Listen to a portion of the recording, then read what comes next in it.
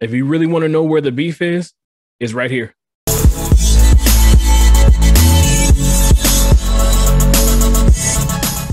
Welcome to Unified.tv, where truth has no fear. I'm breaking down, well, actually, I'm not going to break it down. I'm just going to talk about really quick the beef between Candace Owens and Kimberly Klacik. I'm not going to get into the details of the situation because I don't know all the details personally. Do I trust Candace's word? I personally believe that she's proven herself to be a very trustworthy woman, but I'm not going to get into the drama of it because it's not my business. Do I respect what Candace is doing? Do I think it's a good thing to expose as many people that need to be exposed, especially the ones that we believe are on the right, on the conservative movement, doing good for the conservative movement? If there is anyone that needs to be exposed, whether you're Candace Owens doing it, whether you're Brandon Tatum doing it, whether you're ABL doing it, whether you're Project Veritas doing it, if someone needs to be exposed, then let the exposing begin. Because we all know that the left is going to do everything they can to expose everyone on the right. They're going to want to expose every conservative. They're going to want to expose every conservative politician. They keep trying to expose Trump, and there's nothing to expose. My point is this. If Kimberly Klacik is, in fact, a rhino, as people say, or if she's shady in any way at all, and, you know, we're not talking about anyone's past. We all have a past. We all have things that we are not proud of. We all have done things that would be socially and in the public eye ridiculous, arrestable in some cases, just flat out wrong. So I'm not judging anyone's past, but if this past is recent, if you're still doing shady things, then expose. Let everything come to the surface, because when things do shape up in this country, which they will, you're not going to want leftovers. Most people don't like leftovers. Most people want to get it out of the way, get that meal, get that whole thing out of the way. You don't want to go back in that refrigerator for that cold chicken or turkey. You want all that turkey to be gone. You want to eat as much as you're satisfied with and probably get rid of the rest or never have to look at it again. We don't want leftovers in this fight.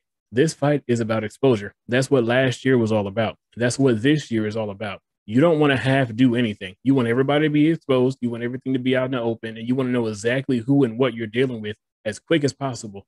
So if what Candace Owens is saying and what she found to be very much true, then that's great. That's great. What I have a problem with is that people are looking at their quote unquote beef as a problem within the conservative community and within the Black community. This has nothing to do with race. This has nothing to do with the conservative movement.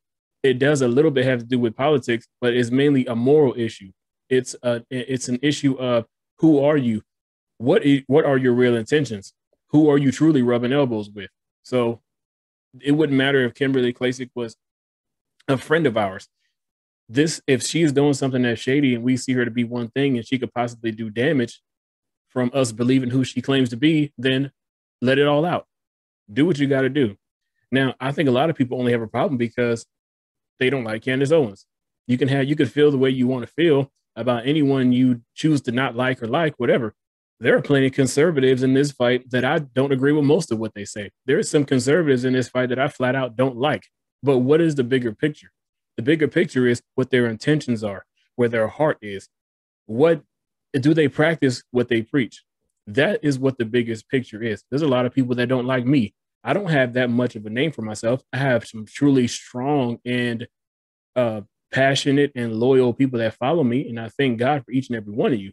But as far as having a name for myself, I'm getting there, but I'm not there yet. So it really doesn't matter who doesn't like me at this point. It's really not even going to matter when I get to where I'm going. The point is that I'm not saying I don't like certain people to say that it matters who I don't like. I'm saying that you're not going to agree with anything and everything that someone says 100% of the time. And that's truly fine. That's okay. But don't, as they say, throw the baby out with the bathwater. Candace Owens has always proven herself to be very much credible. She's not one of those people that just goes out and says what she wants to say, goes on a long rant, and just says, believe what I have to say because I can talk loud and fast and I can ram it down your throat and you're not going to have a chance to have a rebuttal. So believe what I have to say. That's not what she does. She brings facts to the table. That's why I respect people like her. That's why I respect people like Anthony Bryan Logan. That's why I respect people who do their research, like Charlie Kirk. Do their research and say, look, I'm not This is how I feel, but this is why I feel how I feel, and this is what the facts are, where or how I gathered my feelings on this subject.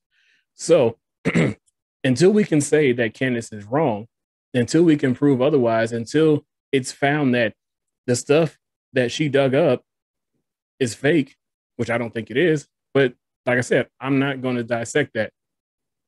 I believe that there's something shady going on the part of Kimberly Klacik. I'm just going to leave it at that. So let's not focus on the black against black, because that's not even what it's about. Let's not focus at two conservatives fighting each other, because that's not what it's about. Let's look at the exposure. And let's also look at how many other people need to be exposed. Exposure is a good thing. So let's appreciate what just happened and keep our eyes peeled for more, because there's always more.